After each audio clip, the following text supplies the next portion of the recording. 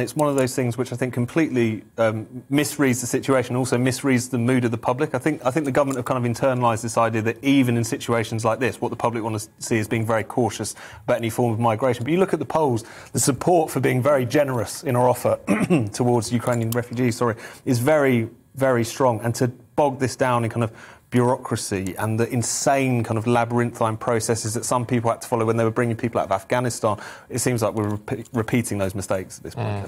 It's not going to wash with people, that. Well, this is something that Tom and I were discussing earlier as well, that because of this war in Ukraine, we've almost entirely forgotten about the war that is continuing in Afghanistan and the millions of people who are facing starvation. They're freezing to death, they don't have food, they don't have shelter, they're fleeing the Taliban.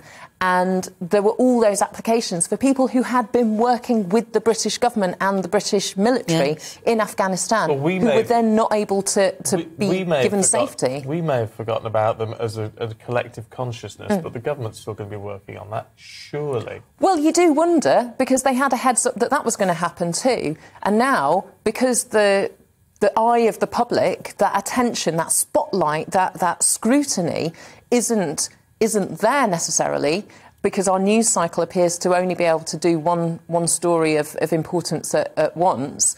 I don't know. I don't know if Afghan people are actually getting the support they need, that they deserve. Are we unfairly critical of the Home Office, or is it just an impossible business to run? I mean, reading the reports and speaking to anyone who's been trying to kind of negotiate this system, particularly in Afghanistan in the recent past, it sounds absolutely horrendous in terms of what it is, and it is just a department that is, you know, formally is very incapable, it seems like, of dealing with problems like this. It's very big and all the rest of it. But also, I think politically there just hasn't been the grip and the leadership to deal with crises. But not for years and years and years. Every Home Secretary comes under fire for just not running things properly. I mean, that is one of the problems that is worth admitting to. I mean, it controls everything from the police to the borders to the refugee issue. I mean, it's huge, but still there's obvious failings going on regardless of all of that. Yeah, agreed. What about Ben Wallace, the Defence Secretary, Tom, in the Sunday Telegraph?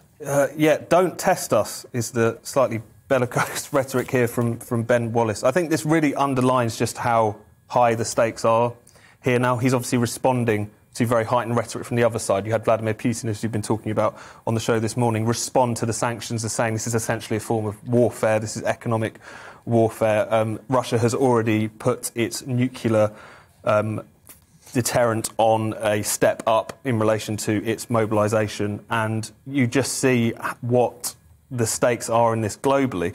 Obviously, Ukraine have been calling for a no-fly zone over their country. You can understand why they would. This is existential for them. But the thing that's sitting in the background is if there is any direct confrontation between NATO and between Russia, because a no-fly zone means shooting down Russian planes, effectively, what we'd be looking at is World War III. And this is something which I think is kind of lurking in the back of this discussion, which always needs to be drawn out when there's a tendency towards escalation, is that there's a lot at stake. And World War III with a nuclear armed power, the biggest nuclear arsenal in the world, is certainly not going to help the people of Ukraine, let alone anyone else.